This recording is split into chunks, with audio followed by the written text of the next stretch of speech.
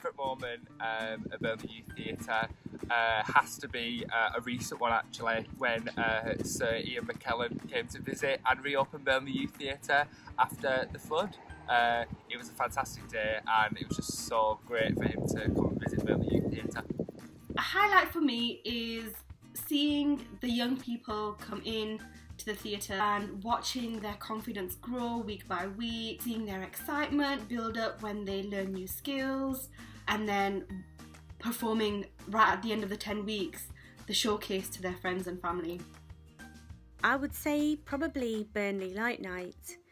I got involved in that as a way of bringing some of the groups together that I was working with who are from new migrant communities, so families who have recently arrived here from various different countries, and they got involved in designing and making their own lanterns, working with an artist from Handmade Parade.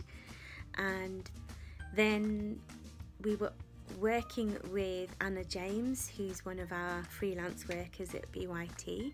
She did some dance work with us, and we put it all together. So we had lanterns, we had movement, we created a kind of beginning movement sequence for the whole parade. It was a really wonderful night, and people asked me, when are we going to do it again? We want to do it next year. Some of them had been really shy, really unsure about doing it, and yet in that parade they were dancing along the street, they were joining in with the music. It was a brilliant atmosphere, and I could see them smiling, laughing, just really buzzing. And that's the sort of thing you do it for, when you see that sort of transformation in people. One of my highlights from working at Burnley Youth Theatre is seeing the performances at the end of the season. It's so much fun, and you know how hard all of the young people have worked, and you can really see how much they're enjoying it. Another one of my highlights from working at Burnley Youth Theatre is working on one of the Slice projects, where I went into a few nurseries and I delivered dance and movement activities based on certain books, and it was so much fun.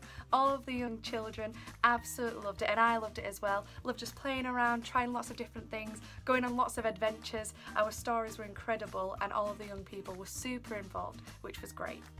The first ever play that I directed, which was called For Your Tomorrow We Gave Our Today, which was a piece that was dedicated to the centenary of World War I. That was a really beautiful full piece, all female cast, and it was amazing, and that was the first piece of theatre I ever directed, and I really enjoyed it.